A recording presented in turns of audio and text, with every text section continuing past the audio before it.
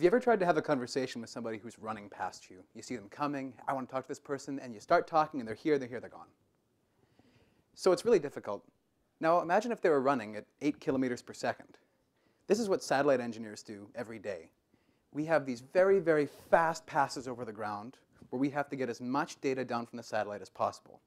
This is important because we need this data, this communication data, this weather data, this science data, or else a satellite is nothing more than a shooting star.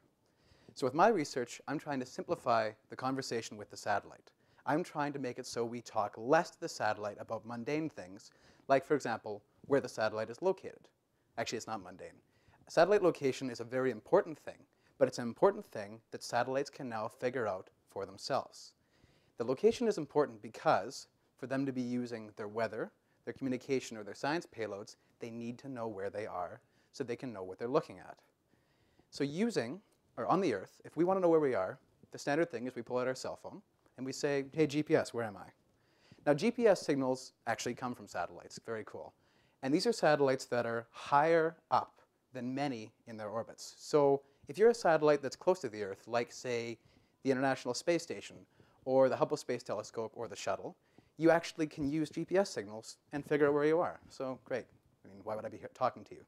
Okay, it's not always that easy.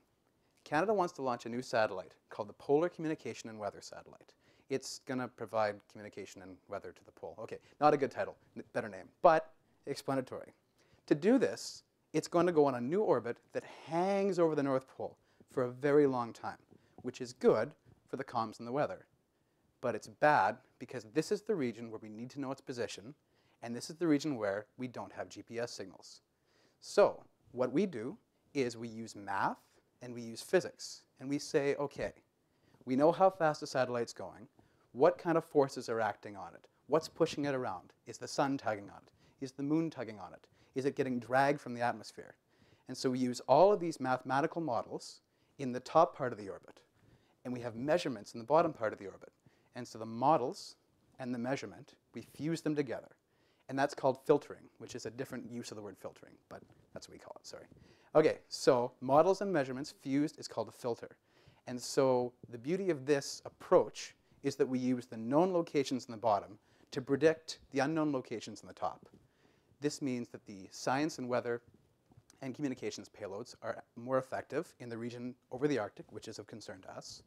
This makes the satellite figure out where it is without us telling, simplifies the conversation, and you get to talk to the runner as he flies past you. Thank you and have a great day.